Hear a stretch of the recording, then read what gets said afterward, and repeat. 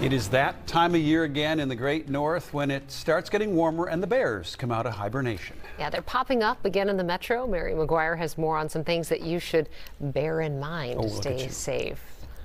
Just a stone's throw away from downtown Minneapolis, Elm Creek Park Reserve is the ideal place to enjoy the outdoors. Oh my goodness. It's also a great spot to hibernate. On Monday, a Fox 9 viewer spotted some of the park's newest residents, 3 black bear cubs, happily strolling along with their mom. I tell people they're big black raccoons, and we live with raccoons all the time. John Moriarty is the senior manager of wildlife at Three Rivers Park District. Bears, yes, they're big.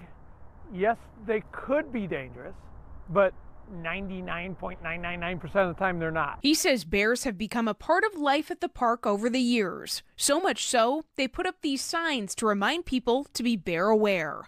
Moriarty is now urging visitors to use common sense and be prepared, not scared. Don't try to pet a bear. Don't try to feed a bear. Always keep your dog on a leash if you're in the park. If you want to make sure you don't see a bear, is walk with somebody and talk very loudly. At home, you can lock up your garbage, take down bird feeders, and keep your outdoor grill clean. Normally it's covered with grease, which is what the bears love.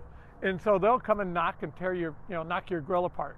The last 2 years, I think every summer we see bears. Right here in Maple Grove, carry a little bit home with us. Nancy Nabuti has talked with her kids about bear safety.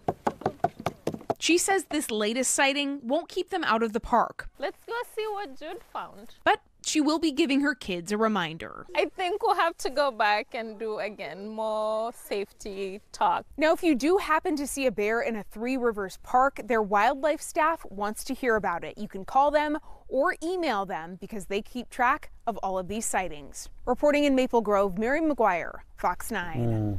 Do not take a selfie with them. No. Well, they're barely a problem. Just keep your distance, especially with those babies.